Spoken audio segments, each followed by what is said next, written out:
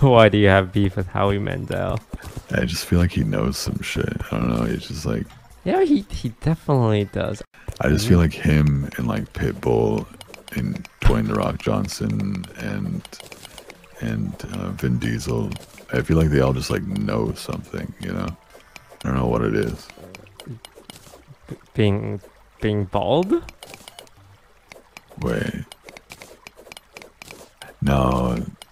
Like I feel like if you walked up to Howie Mandel Uh-huh. and you went to go talk to him, he would treat you like he would talk to you like an NPC, right? But then you go up to him while you're bald, and he's like subtly listening for you to say a code word or some shit, you know?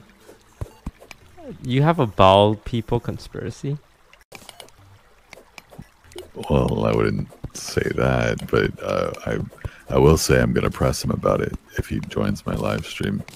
You're gonna ask do you think he's bald by choice or because his hair fell out? I don't think I'll ask him that, but, but